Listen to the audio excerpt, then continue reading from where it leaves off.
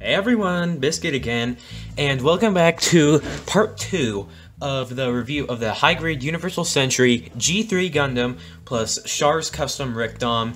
In part 1, we took a look at this guy right here, Char's Rickdom, and in this video we are going to be taking a look at the G3 Gundam right here, or the RX-78-3. So, let's get straight on into the aesthetics of the model kit.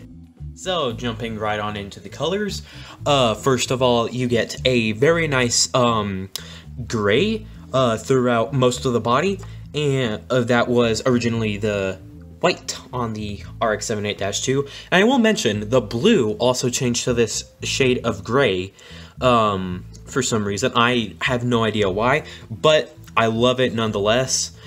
Something I will mention is, for some odd reason, this isn't colored quite like the, line art model. I'll try to put up a, picture of one right here.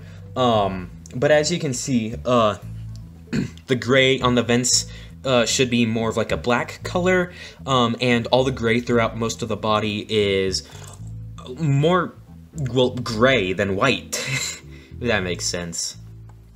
But I am not complaining. This is almost like what, I don't know, almost like what a Gundam would look like in actual colors if it just stepped right on out from the show and into real life.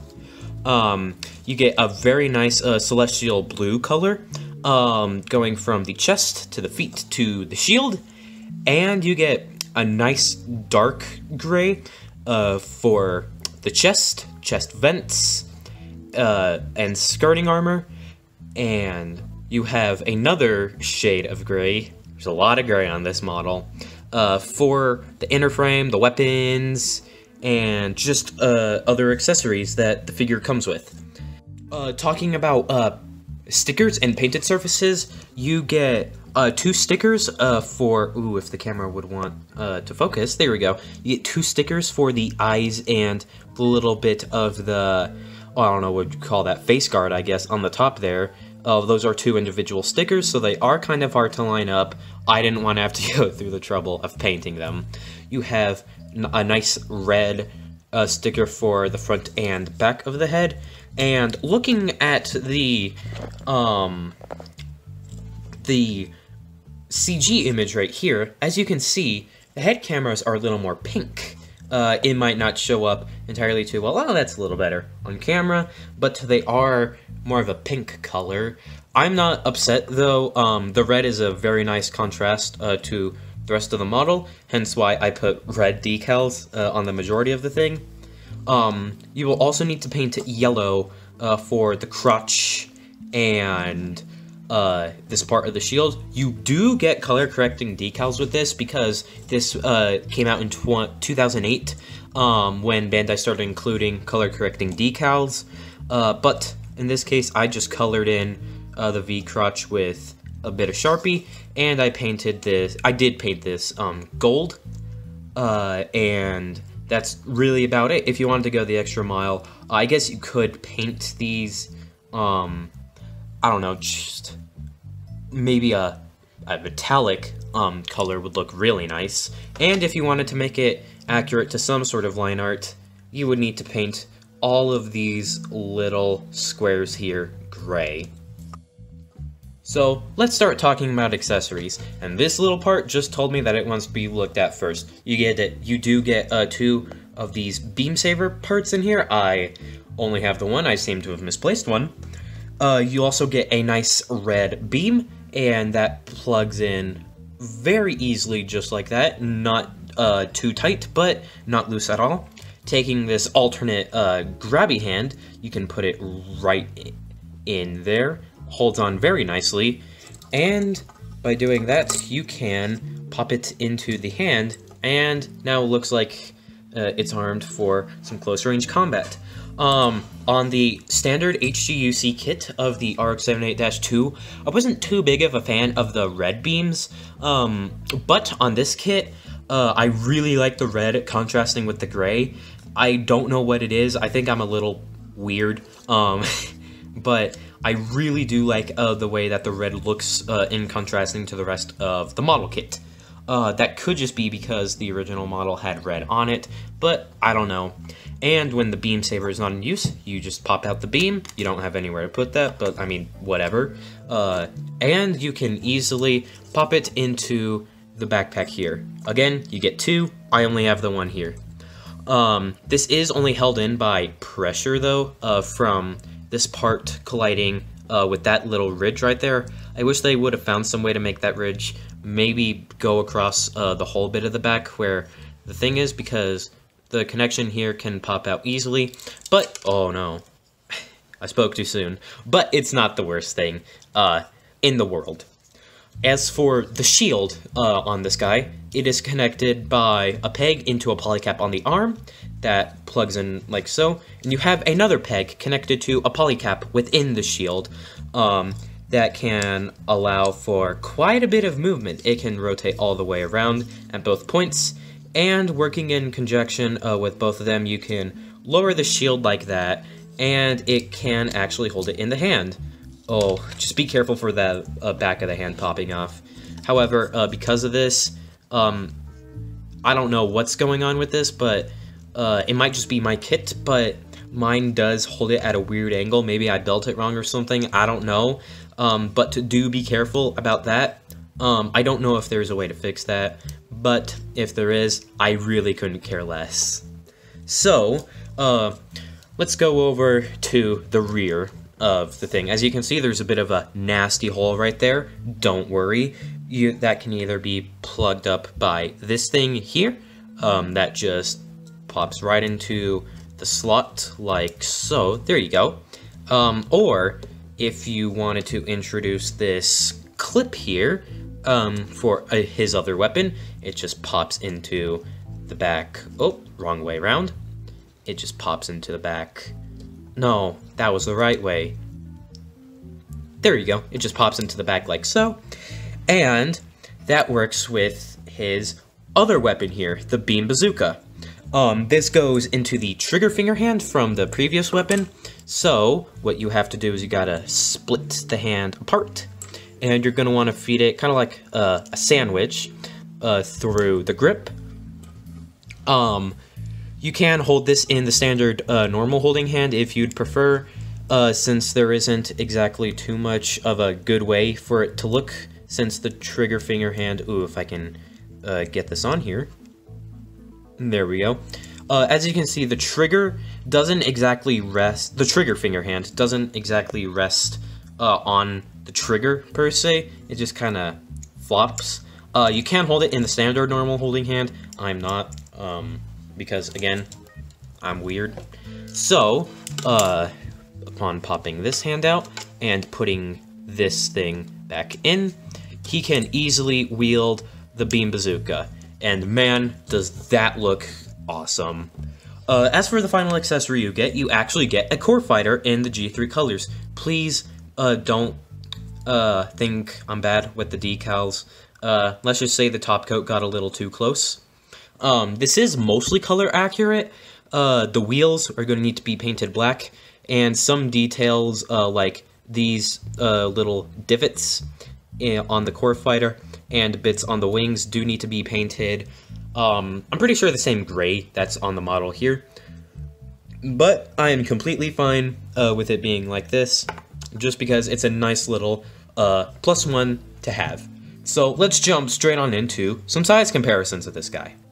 So here's the RX-78-3 G3 Gundam next to a 1144 scale Core Gundam, the Real Grade 1144 scale Crossbone Gundam, the High Grade Cosmic Era Destiny Gundam, and the 30-minute missions, the 30-minute missions Portanova Space Type, custom painted by yours truly. And, of course, next to the High-Grade Universal Century MS-09RS Char's Ricdom. So, as you can see, it's very average because it's the base Gundam. It's completely average sized. I could not be happier with the size that this thing is at, and overall I just feel that it almost feels small when you're holding him, but that is in no small part due to the fact that this guy, because, you know, they're kind of from the same set, that this guy is, just his proportions, compared to this guy's, proportions are a little, different, to say the least. But let's stop beating around the bush with an awkward segue. Let's just get right on into the articulation. So, starting off with the head for the articulation, it goes up and not that far, down, again, not that far. The shoulders are connected by a peg, and the shoulder armor can move slightly independently because it's fed through into the polycap. Speaking of which, there is a butterfly joint in there, so it can move forward, not back at all. The arm is on a swivel, so you have a full swivel here. That's pretty tight. You have a 90-degree bend at the elbow, and the wrist is a polycap into a ball joint, so it can wiggle around, turn around, swivel, and do everything a ball joint will do. As for the shield, it's on the previously mentioned double hinge joint slash ball joint combination with polycaps and a peg being there. And the chest is pretty interesting. So you have a full swivel. Yeah, you have a full swivel. But in order to activate this guy's side-to-side movement, you actually need to pull on it just enough to see that bit of gray part. So when it's moving side to side, it's a bit of eternal detail. That is a very nice touch and something I wish more model kits would include if they had the chest room for it. Would have been cooler to see an actual transforming core fighter, but hey, this model came out in, what, 1999 or something? I don't know. But, I mean, whatever. Nitpicks. The front skirts are molded together on the runner, but, if I can, whatever. The front skirts are molded together on the runner, but you can't separate them. Leg can move up. If you bend the knee, you could get, and bend the knee up and over, you could get the leg up a little farther. Leg, it doesn't move back that far, but for the paralyzed butt flap, that does move back quite a bit more than you would expect. These legs being connected by a ball and socket, the splits, it's pretty good. These side skirts are connected by a ball joint, so they can wiggle around, turn around, and do everything the ball joint does. The leg can move from out to in pretty nicely. You get it's a double jointed bend, however, you only get a little bit more than 90 degrees.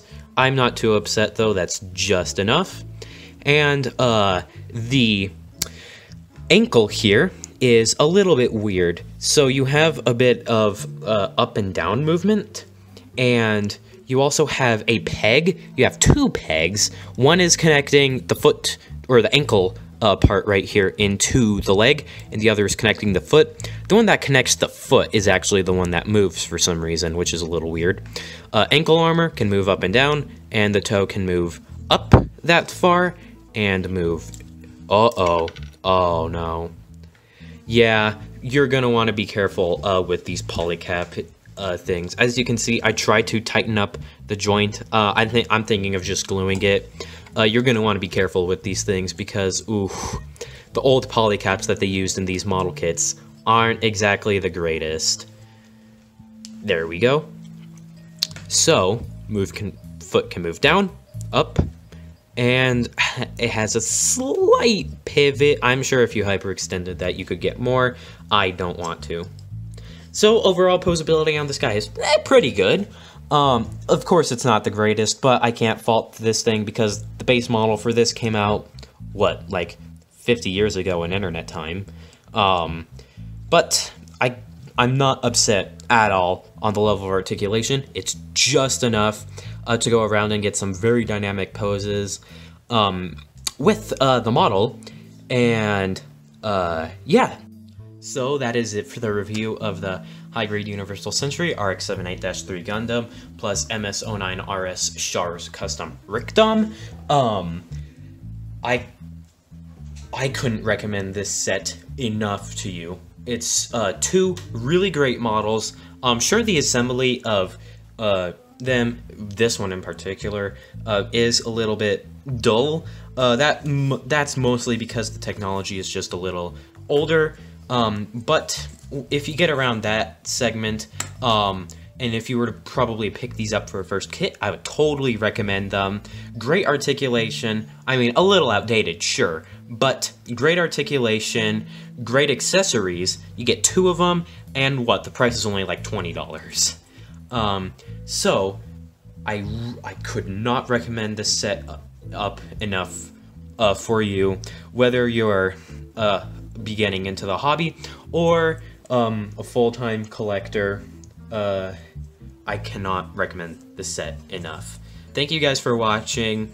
If you haven't checked out part 1, check description or something. I don't know. I'll probably put it down there, I hope.